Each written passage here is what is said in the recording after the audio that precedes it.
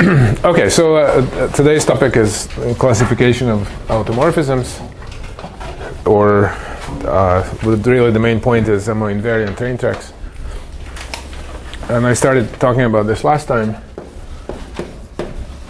Let's see, this doesn't quite turn out to.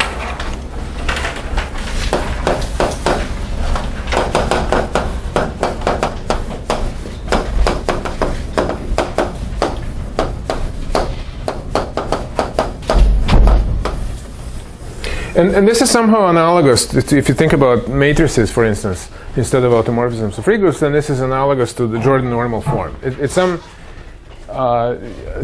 form that you get to conjugate your automorphism to some kind of a simple form where you can read off various things. Like, for example, growth rate. If you have a matrix that's put in the Jordan normal form, then it's easy to figure out what the growth rate is just by looking at the largest eigenvalue, largest diagonal element. Well, it's the same kind of thing for the automorphisms. We'll be able to read off the growth rate, and then various other things that I won't get into. It's also analogous to the Nielsen-Thurston classification of mapping classes, if you're familiar with that. Okay. So first there is this definition that I made last time. So that if you have an automorphism, say. You can do this in any metric space, but we're mostly interested in automorphisms of free groups. So phi induces an isometry of outer space. And so we say that phi is, we define this number d phi, the displacement. So this is the infimum of the distance between a point gamma, graph gamma, and its image in outer space. So overall gamma in CVN. Okay, so that's just some real number like this, and then we make the definition that phi is elliptic if d phi is equal to 0 and is realized. In other words, phi has a fixed point. It's hyperbolic if d phi is positive and is realized. In other words, the infimum is realized by some graph gamma. And then it's parabolic if d phi is not realized. Whether it's 0 or not doesn't matter. It's not realized.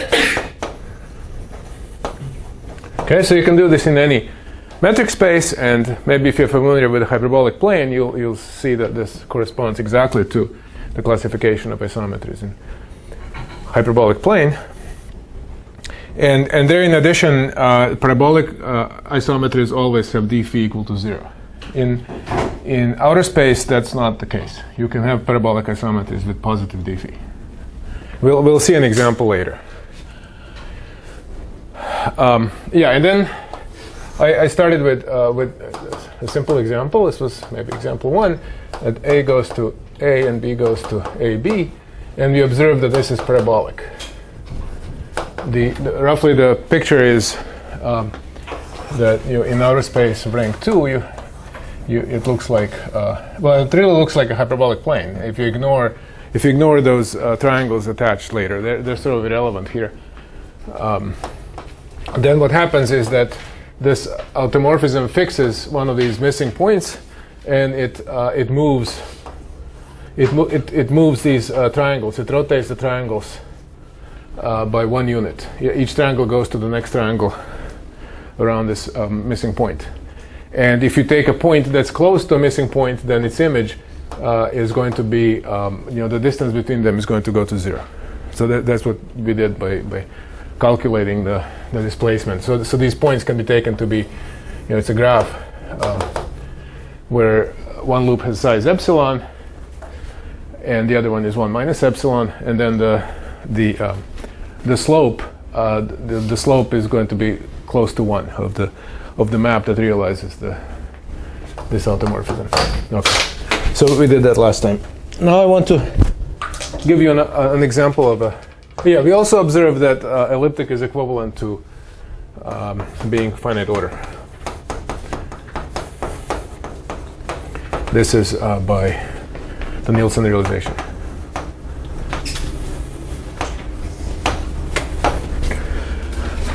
So next, I want to give you an example of a hyperbolic automorphism, and then we'll have to then we'll prove some kind of a structure theorem for what all hyperbolic automorphisms look like. Okay. So example 2. So let's say this is phi goes A goes to B, and B goes to AB. So it's a very simple change. I'm just changing one letter here, but I claim this one is hyperbolic. So claim is that the displacement here is log 1 plus square root of 5 over 2, and phi is hyperbolic. In other words, this is realized. Okay, so how do you see that? Okay, so there's some work to be done. This is not obvious.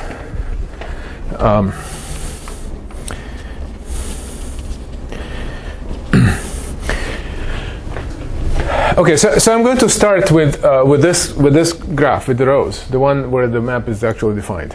Okay, so I want to take gamma to be the rows with identity marking.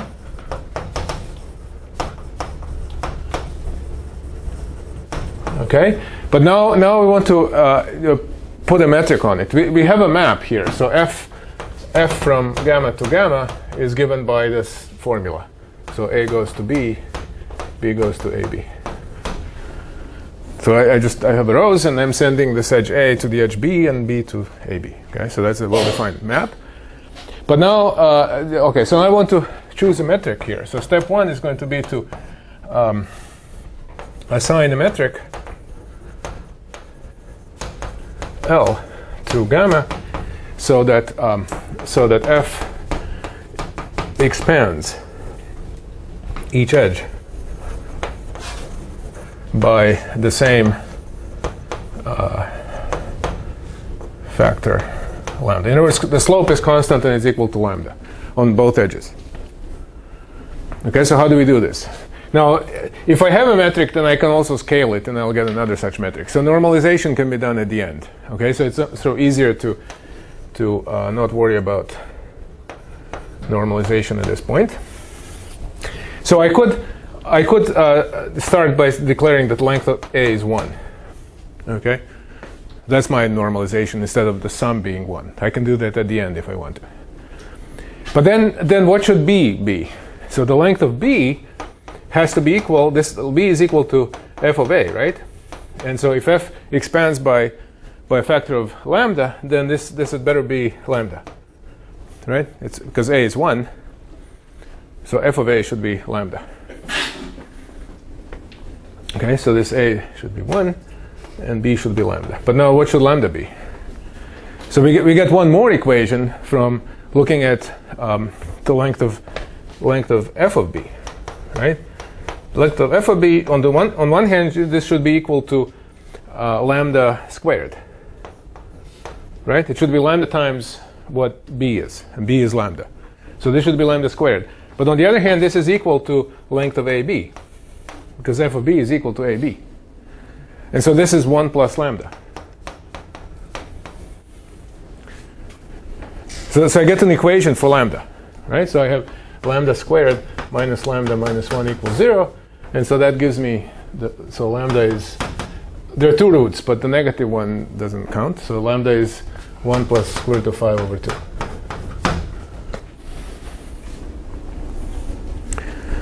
Okay? So that tells me, what does that tell me? That tells me that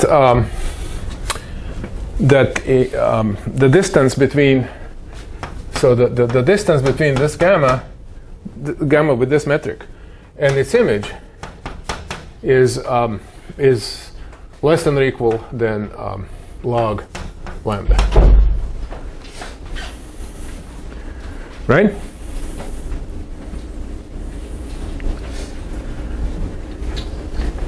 This f is the kind of the difference of markings. Right? I have this outer space here, and I have gamma, and I have gamma phi. These are two different points, but if you look at the difference of markings, right? So there's the identity marking here. The marking here is F.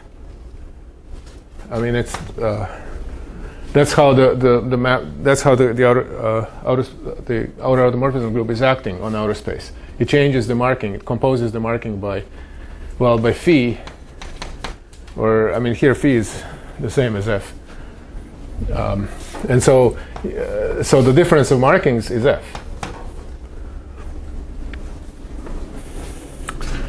Okay, so I certainly get that. So this means that my d phi is less than or equal to log lambda. But now I have to show that it's not strictly less. Okay, now step 2 is going to be to, and maybe that's somewhat surprising that this exists, but the key in proving hyperbolicity of this is some kind of a train track structure on this graph. Okay, so we want to find a train track structure on gamma that's preserved by F, in the sense that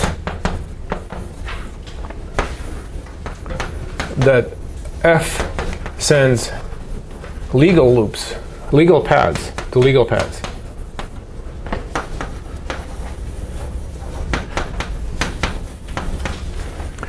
Okay, that's our goal in step 2.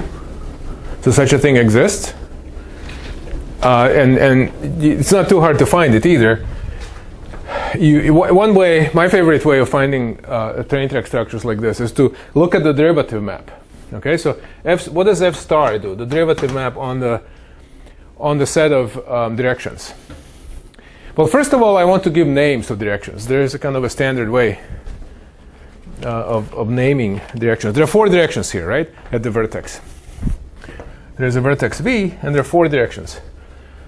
I want to call this direction A, because it's the beginning of the edge A.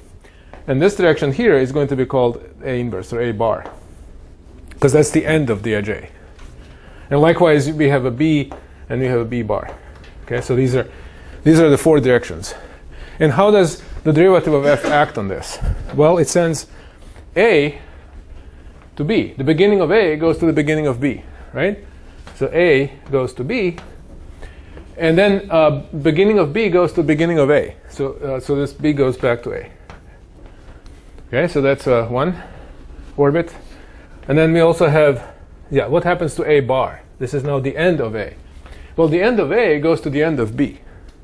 So A bar goes to B bar. And where does the end of B go? Well, it goes to the end of B. Right, so this is it's kind of a diagram telling you what the derivative of F does to these 4 directions. And then the sensible train track structure is obtained by declaring that 2 directions are equivalent if and only if they eventually map to the same direction. So in other words, if F star of D to some power k, some large number, is equal to F star k of D prime for large k. This diagram is fairly simple, but you could have, you could have pictures like, let's just sort of silly, I don't know, let's something like this. A goes to B, goes to C, and then C goes to itself. So A and B don't immediately map to the same direction, but under the square they do. So I still want to call them equivalent in this case. Here, k can be taken to be 1. There is nothing subtle about taking powers. But in other examples, it could be that you have to look at powers. So 2 directions are equivalent if eventually they map to the same direction. And that can be read off from the diagram, from the derivative of the map. Okay, so in our case, this just says that A bar is equivalent to B bar. That's the only non-trivial gate. There are 3 gates. One gate is just A, one gate is just B, and then there's a 3rd gate where these 2 directions belong. So in other words, I want to draw the graph kind of like, I think we may have had this picture before. but like this. Right, so this is A, this is B. I'm drawing B slightly longer than A because B is longer. And here I have three gates. There's the gate A, gate B, and then A and B bar form one gate. Okay, and now to check that this is an invariant train track, how do you check that legal paths go to legal paths? Well, you only have to check that, so to see that F sends legal paths to legal paths, it suffices to check two things. So one is that F of any edge is legal, and that's check, right? There's B and there's AB. AB is legal. So here's A, B. That's legal. And second, that distinct gates go to distinct gates. Distinct. This is really F star of distinct gates. Distinct gates. I don't know. I didn't. Distinct gates. Things that are not equivalent are not allowed to go to equivalent things, and that's kind of by definition of this. If D and D prime are not equivalent, then when you apply F, they're still not equivalent, right? Because that's why I insisted on K being large here. So this is also always true by construction. And so it's easy to check that this is true, right? Right, because if I take an arbitrary legal path, well, it'll pass through some vertices, but at every vertex, by definition, these two gates are distinct. And so when I apply the map F, well, each one of these edges goes to a legal path. So there's another legal path here, but it's legal here as well, because that's where I have the, I'm taking the image of these two inequivalent directions. So there'll be inequivalent here as well. Does that make sense? In other words, once you check 1 and 2, then this implies that F sends any legal path to legal path. Just by taking images of edges, which are legal, and then checking that at every vertex where two edges meet, when you take the image, it's still legal there. And that's because of number 2 here. And moreover, this is then stable under taking powers, right? If I take F squared, it will still send legal paths to legal paths. Any power will do the same. Okay. So now I want to prove to you that that this number is actually displacement. There's no point in outer space that moves less by this map. Okay. So claim d phi is in fact equal to log 1 plus square root of 5 over 2.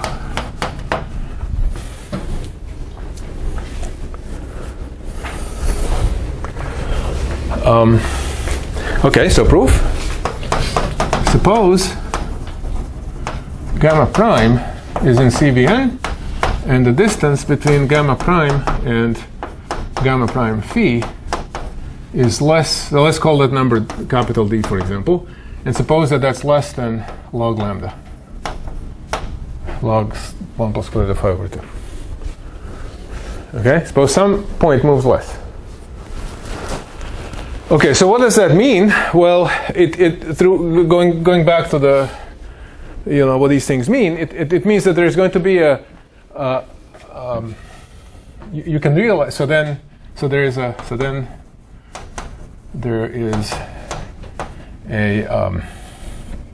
difference of markings,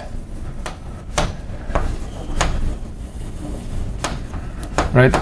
F prime that goes from gamma prime to, well, strictly speaking, to gamma prime phi. Maybe, I don't know, gamma prime phi. I mean, gamma prime phi is really the same as gamma prime, with just different marking, and then you have a difference. There's some. You really want to think of this as gamma prime. You have a self map, just like F is a self map of the rows. So here gamma prime is some unknown graph with some maybe unknown marking. So there's a difference of markings like this with slope of f prime strictly less than lambda. Right? That's what it means, because f prime is supposed to realize the distance, which is less than log lambda. So the slope on every edge is going to be strictly less than lambda. Okay, so what's the picture now? Now we just have to use triangle inequality and get a contradiction. What's the picture? Okay, so we're in outer space, and we have our gamma that we constructed carefully, gamma phi squared, gamma phi to the k. Oh yeah, there's something I forgot to point out here. Well, okay, let's just finish this and then I'll point out. And then gamma prime is somewhere else, and it also has this kind of orbit, gamma phi squared, gamma prime phi to the k. Okay, I'm going to estimate the distance between gamma and gamma phi to the k for large k. Okay, so this is by the triangle inequality less than the distance from gamma to gamma prime. I'm going over here. I have to be careful with the order in which I write things. Plus the distance from gamma prime to gamma prime phi to the k, plus the distance from gamma prime phi to the k to gamma phi to the k. Right? I'm going this way, and then down. By the triangle inequality, this is true. Now, the phi acts as an isometry. So this term here doesn't depend on k. This is the same as the distance from gamma prime to gamma. This last bit here does not depend on k. And of course, the first bit doesn't depend on k. These are just some two constants. This middle portion, again by the triangle inequality, I can go from here to here by these little steps. And each step is this number d. This is d, this is also d, right? Because I'm applying phi to this pair of points to get this pair of points. So the distance stays the same. So this is less than or equal than k times d by the triangle inequality.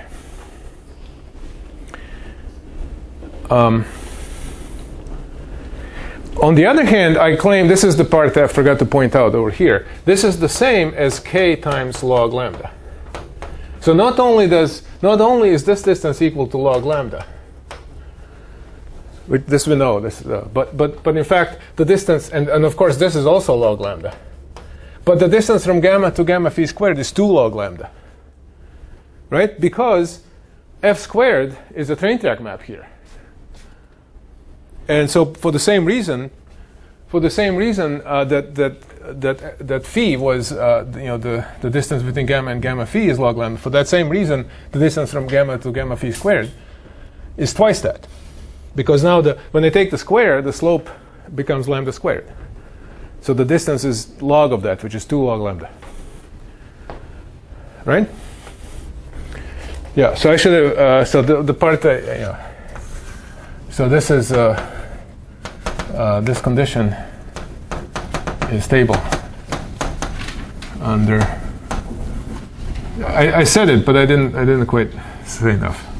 Under taking positive powers. And so the distance between gamma and gamma phi to the k is equal to, well, log lambda to the k, which is k times log lambda for every k, 1, 2, 3, so on, for any positive power. So this number is k times log lambda, but for large k you get a contradiction, right? So k times log lambda minus d is less than or equal than this constant, the distance from gamma to gamma prime plus the distance from gamma prime to gamma. But this number is positive, right? And so for large k, Koji pointed out that reals are Archimedean, right? No matter what constant, for some large k, you get that this number is bigger than this. So that's a contradiction for large k.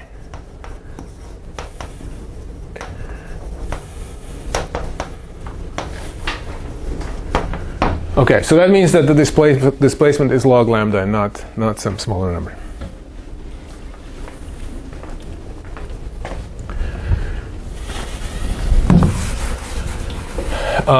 And you also notice that this lambda is an algebraic integer. It was root of a polynomial equation with integer coefficients, and the leading term is 1. So it turns out this is always the case for any one of these invariant Trinitaric maps. I don't think I'll get into that, but that's part of the theory. Okay. In this case, you first realized lambda to get equations for lambda. Right. Is there any? So this is how did I think of this representative? Right. That's right. That's coming, or maybe not. I don't know. We'll see. But that's right. That's not obvious, right? If I give you some arbitrary automorphism, even deciding whether it's hyperbolic or parabolic is not easy. And if it's hyperbolic, it's not easy to find an element. But it is algorithmic, though.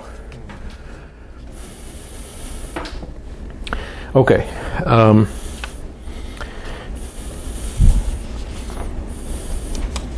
I can maybe just to let's see.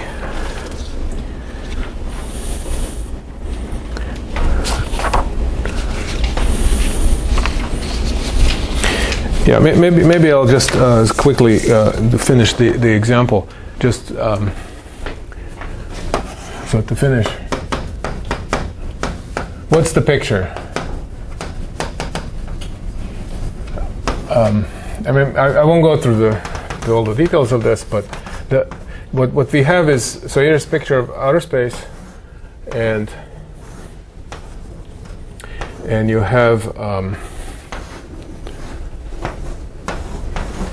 we found this point that was in the min set. So the min set is so if phi is hyperbolic,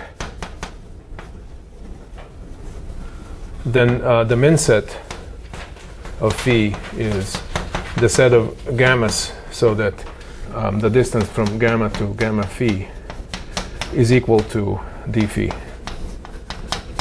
Right? It's a set of graphs that realize the displacement, and we started out by with an element in the min set.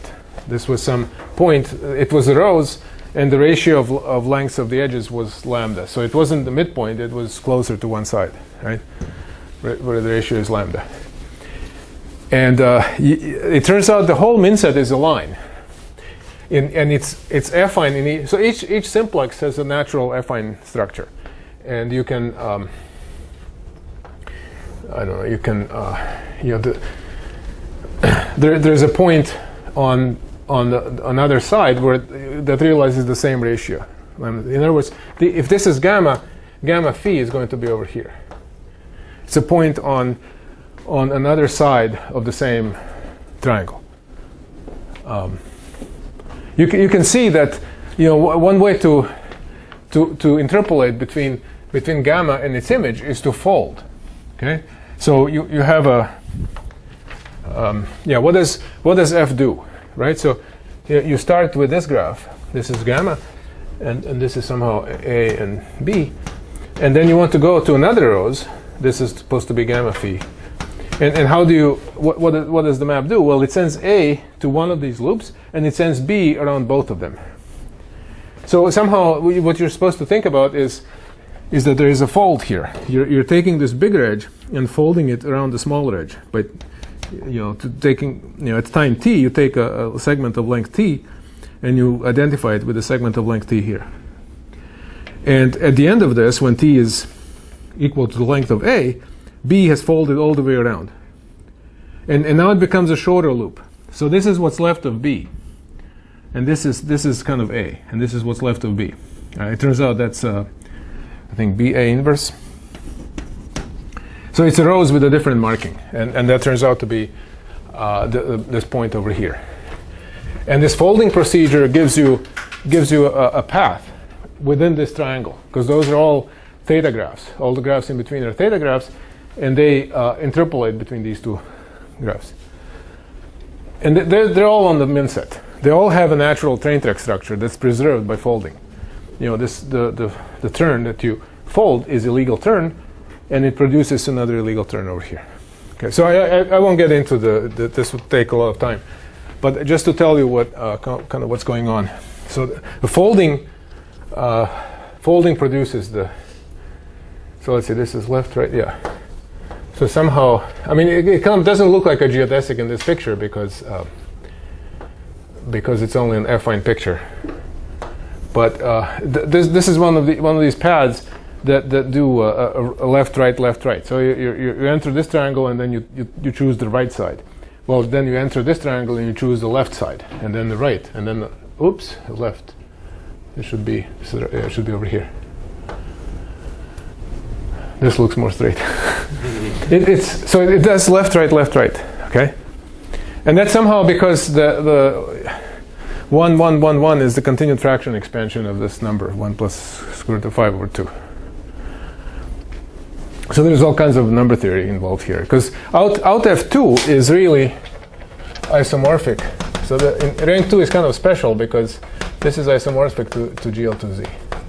2 by 2 matrices with integer entries and determinant 1 or minus 1.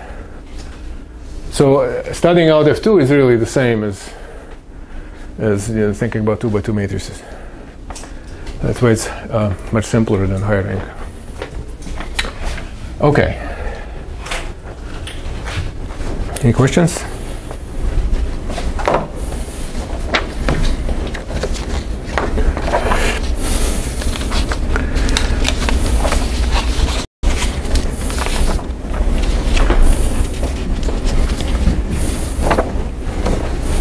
Okay, so I'm going to state the theorem.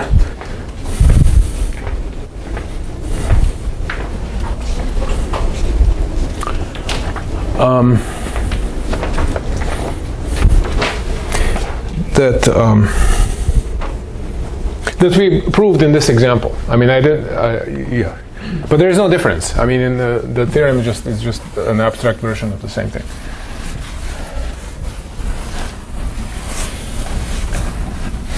This is how you recognize that something is hyperbolic.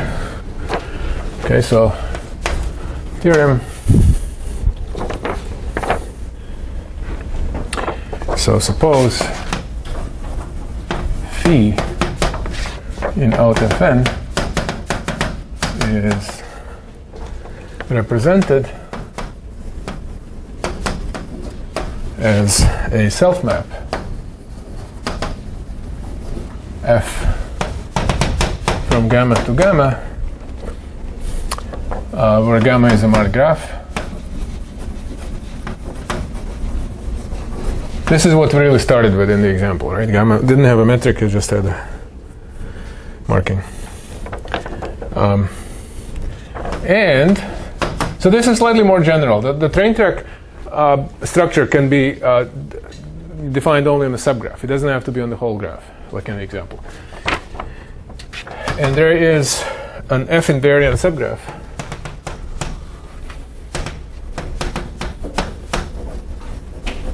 delta in gamma, which could be the whole graph. And the metric L on gamma. So that, okay, the slope of F on any edge in delta is some number lambda bigger than 1. The slope of F on any edge in the complement is strictly less than lambda. And 3, there is I want to say non-degenerate. So this just means at least 2 gates at every vertex. Non-degenerate. Okay, so this at least 2 gates and every vertex. Train track structure.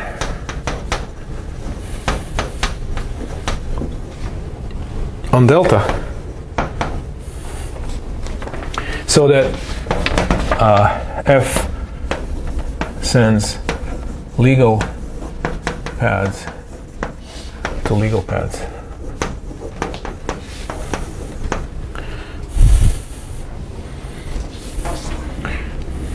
We also say that the train track structure is F invariant, or that F is a train track map. So there's terminology like that. But that's what it means. It sends legal paths to legal paths. Okay, then the conclusion is that then F is, well, phi. F, phi. F represents phi. Then phi is hyperbolic. The displacement is log lambda, and this gamma is in the min set. Phi.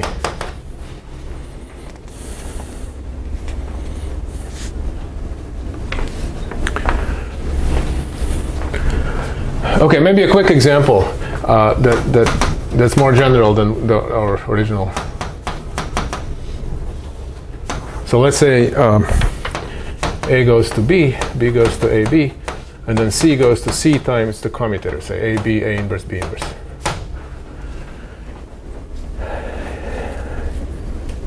So then what I want to do is take, on A and B, I want to take the same metric we had before. I don't know why I do it so big. I mean, the ratio is probably not that big. But anyway.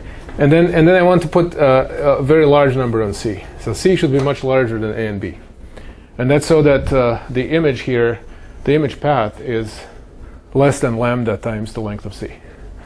Right? No matter what I write here, as long as it's in terms of just A's and B's, if I make C much larger than A and B, then the slope on C, on the edge C, will be less than lambda. It'll be as close to 1 as I like.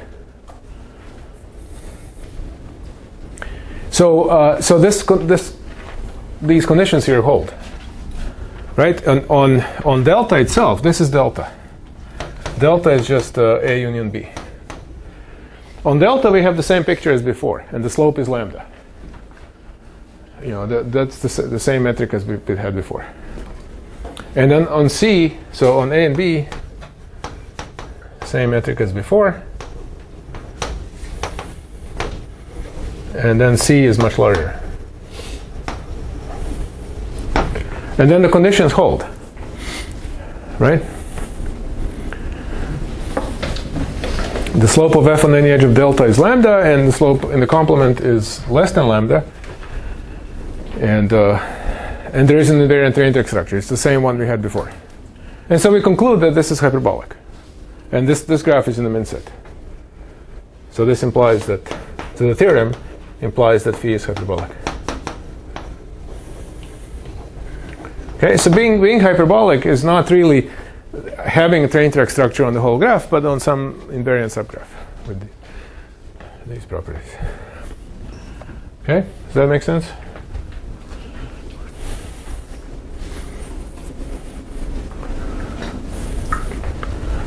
And the proof is the same. I mean, you do these triangle inequalities. And it's the same. Do you need the second condition?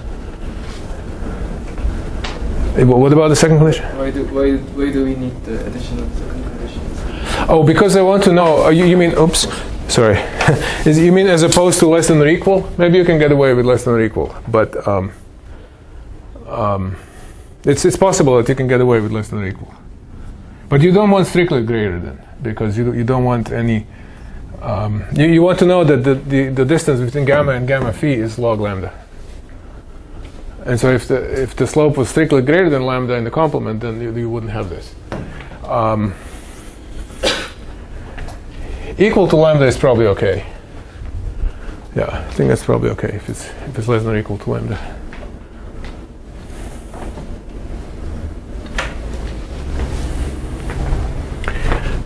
But the point is, you can always find That's what the main theorem will say, that in fact any hyperbolic thing has a representative like this, where this is strictly less than lambda. Okay.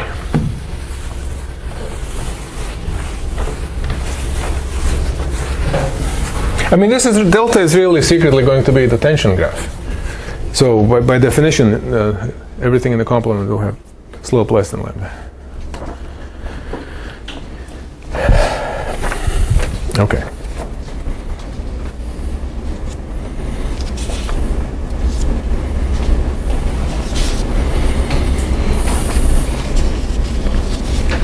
This is sufficient condition being provided. It's necessary. Yeah, so that's coming. Yes. So that's part of the classification theorem somehow. Okay, so I'll state it, and then we'll do another example of a parabolic model of this. So classification theorem.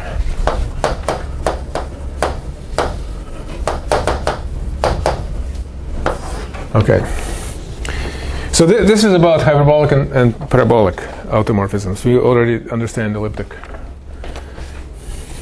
Okay, so the first part is that every hyperbolic automorphism admits a representative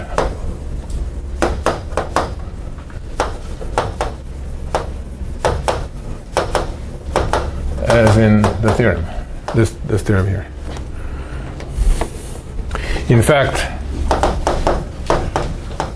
every gamma in the min set, automorphism phi, in the min set of phi can be approximated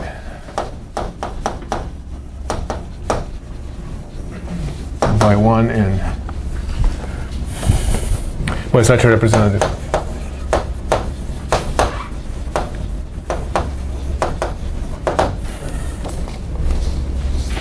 It can also be arranged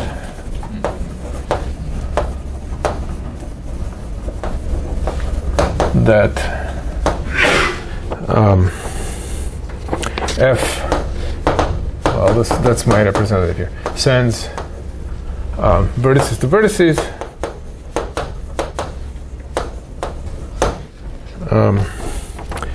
and all vertices have valence greater than or equal to 3. The maximal slope is an algebraic integer.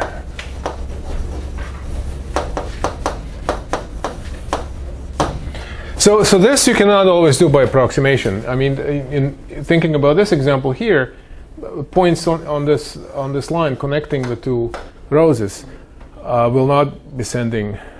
Well, maybe one of them will or something, but they typically will not send vertices to vertices, right? If I take this,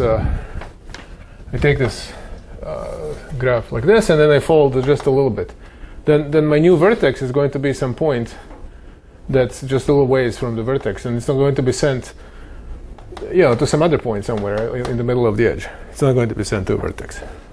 But if you work harder here, so this last part is maybe a little more difficult because it's not by approximating. You have to move some distance. But you can always find a representative so that vertices go to vertices, and then you can compute this lambda in this kind of the same way that we did just linear algebra in the example. And we get some kind of polynomial equation for lambda, and then that's going to say that this lambda is an algebraic integer. But I won't get into that.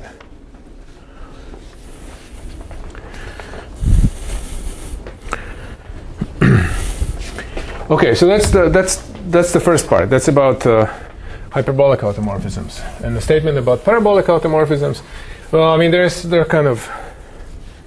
have these relative train track maps, which I also won't get into, but I'll just say that every parabolic automorphism is reducible.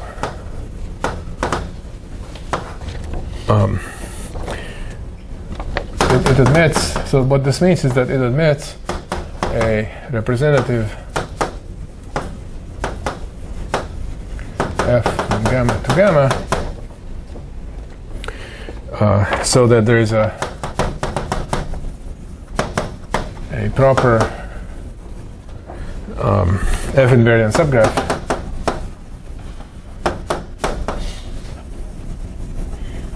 delta, which is non-empty,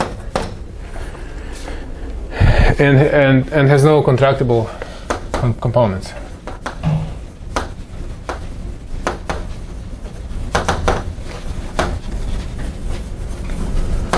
Okay, so our first example of a parabolic automorphism was certainly reducible. A goes to A, B goes to A, B, so this delta is just the A loop. This automorphism is also reducible, but this one is hyperbolic.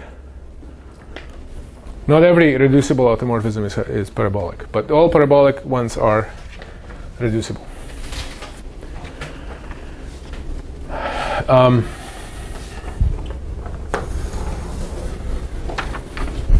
So in the reducible case, one does on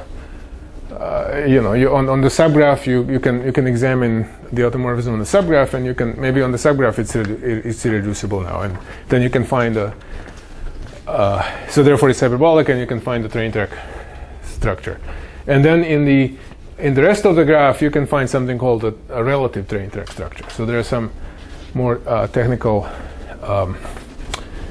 notions of the train tracks for parabolic automorphisms, but they all have something like that. So you think of irreducible case as being kind of the pure case that you want to understand, and everything else is it's like if you have a block matrix, right? Then what you really have to understand is the blocks. It's kind of the same here. Okay. Yes. Question. The complement of delta is sent into delta usually, right? Partially to delta, partially right. It's not sent into the complement. That case is different. So that invariant delta. Yeah. So this A and B, they form an invariant subgraph here. In this case, the complement is sent into delta also. Partially, yes. Yeah. It's like an upper triangular matrix, if you want. It's like a right. So this is 0, but it's A goes to itself. A goes to itself here. But here this B goes to both A and B. Can you get the individual pieces? Well, they're not disjoint like in the surface. So that's one of the reasons that out FN is more complicated than the mapping class group. In mapping class groups, you decompose the surface into pieces, and they don't have anything to do with each other. They're just here. It's more like an upper triangular matrix. You have this kind of a piece at the bottom which is invariant and doesn't see anything else, but the next piece might map over it, right? It's now just like here. This C maps partially over this. Yeah, that's why it's more complicated.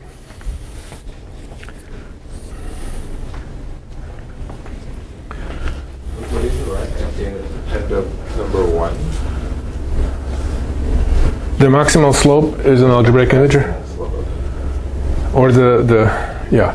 So this d phi, so lambda, but d phi is log lambda. So it's log of an algebraic integer.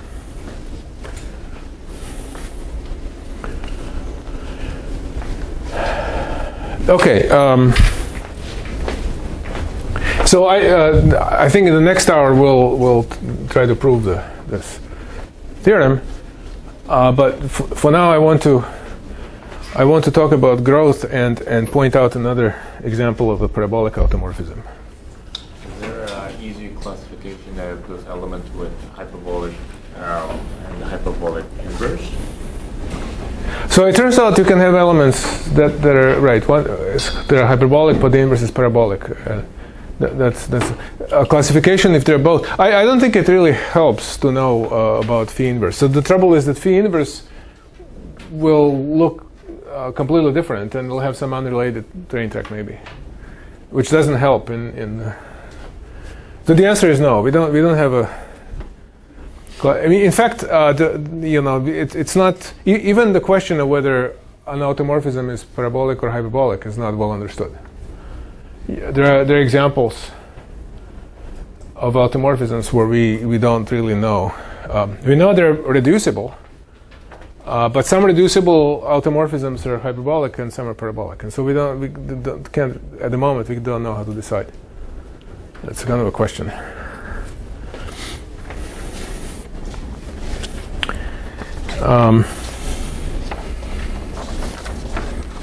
Okay.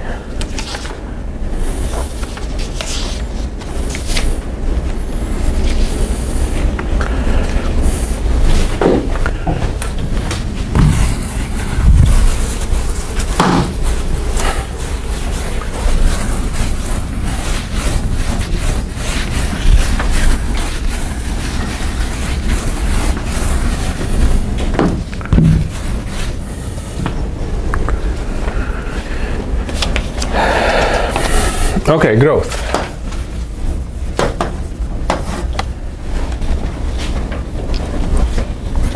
Okay, so the proposition is that if phi is hyperbolic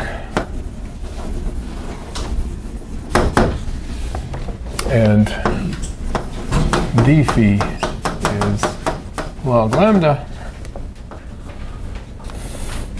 then there is a constant C, so that A for every conjugacy class alpha, if I iterate it, so k, iterate it k times. So here I'm thinking of alpha as being a reduced, cyclical reduced word, and I'm measuring the length. So this is just the length of cyclical reduced word.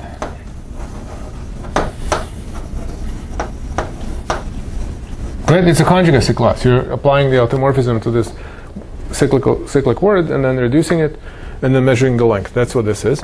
Well, this is greater than this. Sorry, it's less than or equal than C times lambda to the k times the length of alpha. So as you iterate, at worst you're multiplying the length by lambda up to some universal constant. And second of all, this is realized. So if there exists a non-trivial conjugacy class alpha, so that if you look at,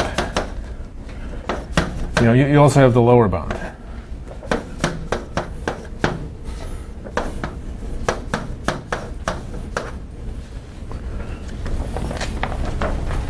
Okay, so that's a consequence for growth. So this doesn't, it turns out this is not true for all automorphisms. For the ones that are not hyperbolic, it could be false.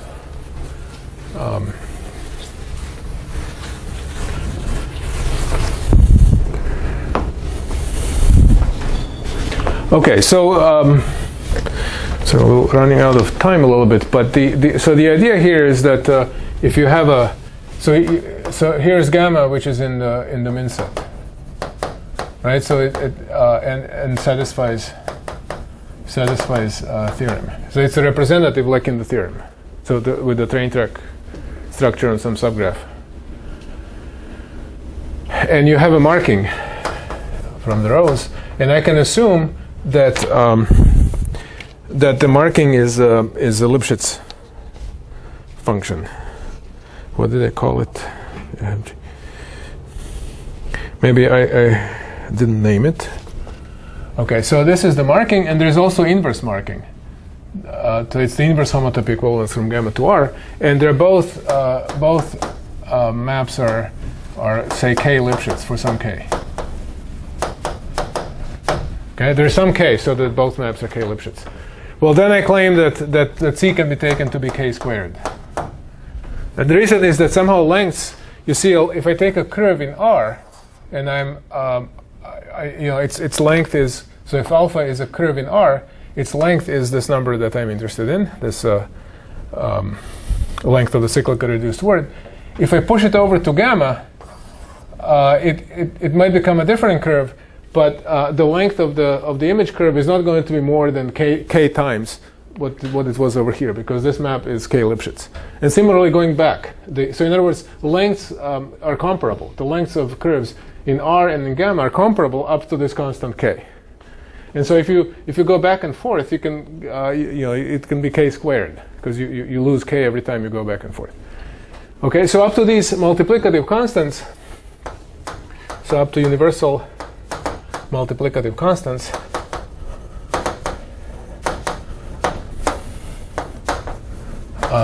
lengths in R and in gamma are comparable. So when I'm proving a theorem like this, I don't have to work with R. I can work with any representative I like, right? Up to at the expense of making C bigger. But so now working in gamma instead of R, the theorem is, the proposition is I want to say obvious.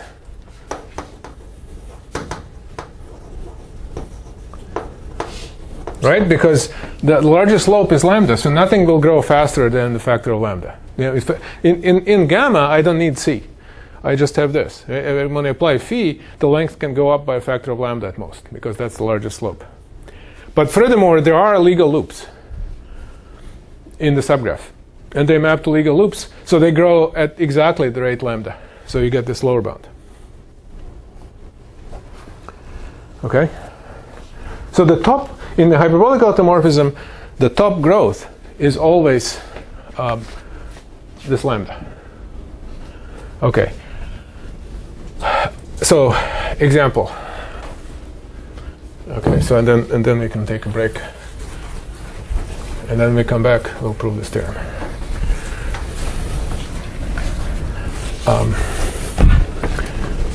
Okay. Example, let's take phi to be A goes to B, B goes to AB. That's our favorite hyperbolic automorphism. And now I want to do the same with C and D with a slight change. So if I don't make any changes, then this would be the automorphism, right? I would just have an AB part and the CD part that look exactly like the AB part. But I want to add a little A here. That's my change. Okay. Now, what is the growth of C? So here, I have a representative where I take AB to be small.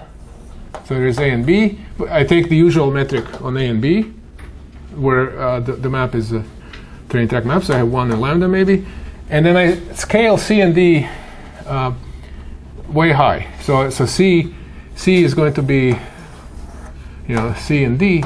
C is going to be some large number. I don't know, M, and this is going to be lambda M, where M is large. So what are the slopes? So the slopes are lambda on A and B, and on C and D they're very close to lambda, right? Because you have to, you're going to, C has length M, and it's going to a path of length lambda M plus a little bit more. But if I make M huge, then this is the slope is going to be, so the slope goes to lambda as M goes to infinity. So that says that d phi is well, less than or equal than log lambda, right? That's what it says. Our goal is to show that it's not realized, because this is parabolic. So claim, and in fact, it's also d phi is also greater than log lambda by looking at the subgraph, by looking at AB subgraph. Right.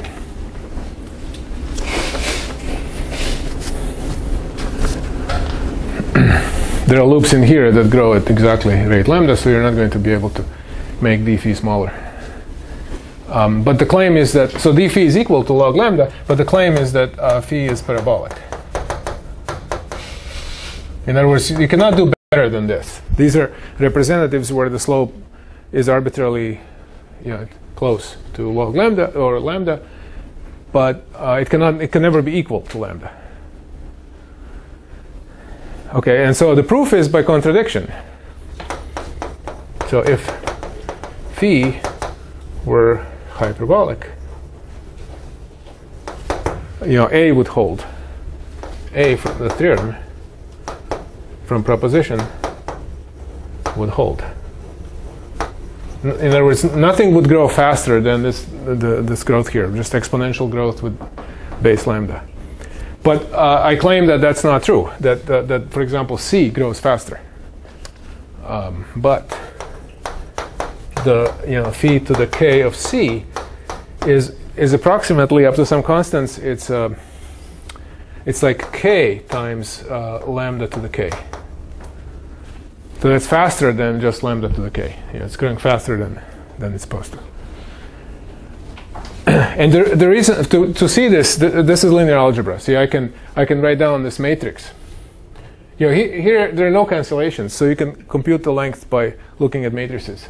And the matrix that you want to look at is so this is so this first column corresponds to A. It goes to B, nothing else. B goes to A and B, and then C goes to D and A, and D goes to C and D. So this is a block matrix like this. And so the point is that so analogy is if I take a matrix like this, right? So what is, and I take it to raise it to power k, what is it? It's lambda to the k, lambda to the k, 0, and this is what is it? K lambda to k minus 1 maybe? Is that right?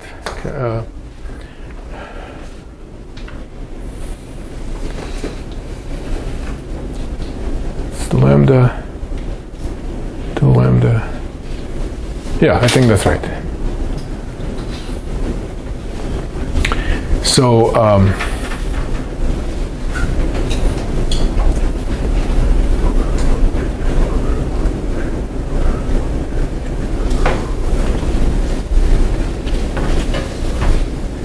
yeah, so you see that I mean, this is the largest entry. How fast does this matrix grow? It's not the factor. It's not by. This is not the largest. When k is big, the largest entry is this one, right? Up to a factor of lambda, which is much less than k. This is like k times lambda to the k. And it's the same thing here, except it's not a simple number, but a whole matrix. But lambda here is just the largest eigenvalue. There are two eigenvalues here. One is lambda and one is negative. And the growth rate of this matrix is also like this. And, okay, but that part is linear algebra, and we're sort of out of time, so yeah, I'll stop. Anyway, that's an example of a sort of a fancier example of a parabolic automorphism where d phi is positive. Okay, so stop.